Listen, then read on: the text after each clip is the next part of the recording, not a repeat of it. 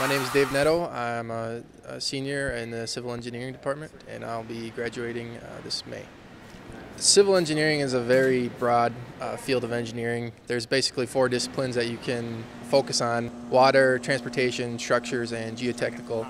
And based on your interests, you can choose one of those four disciplines to really focus your efforts and eventually start your career in that aspect. A lot of the requirements, we're doing lab reports and conducting tests in labs. With that, there's the usual college work, homework, and quizzes, exams.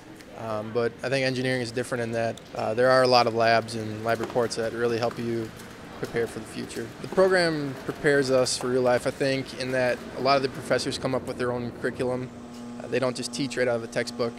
They're all engineers themselves, and they know what happens in the real world, and they take that and try to project that into their classroom. And I think it's unique in that it just has started because it's evolving. I think in all of our classes, our teachers are constantly asking us what can be done to be improved or what didn't we like. So we're kind of going through the curriculum and we're changing it as how we see fit and what we think would be best. So in that, it's different because not everything is set in stone.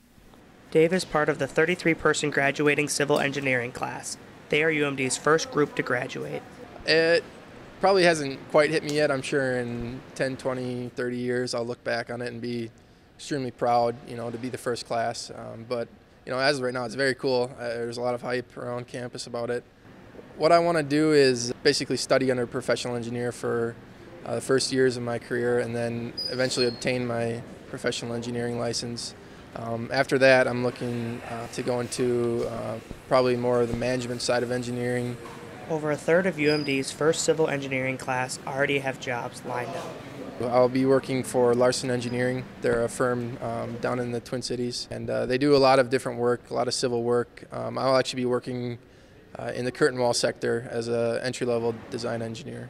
Curtain wall is the outermost portion of a building. It pretty much keeps the weather out, but it's not load-bearing. It's a little bit different than true structural work.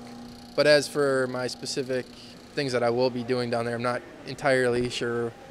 I'll have to see once I get down there. I'm from the cities. I'm actually from the same town as where I'll be working, so it'll be real nice to be close to home.